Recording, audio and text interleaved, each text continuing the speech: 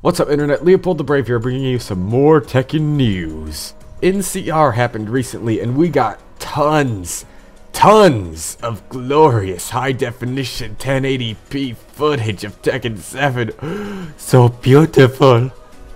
But that's not all. The characters that were announced 2 weeks ago, Jin, Devil Jin, and Josie Rizal are now playable in arcades. Well, Jin and Devil Jin are. I'm not sure about Josie yet. I have not seen any other gameplay of her besides that one trailer that we were shown. And now finally, a console release date. While one still has not yet been confirmed, some articles are saying August of this year, and some other articles say it's never been officially announced. So even though it would be cool to have it this year, like in August, I'm still not going to take any of these articles as true until it is officially announced.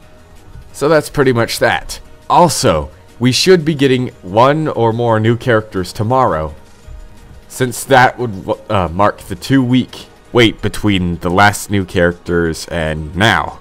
So if we do get new characters, I'll make another news then. But for now, this is the news. Leopold the Brave, out.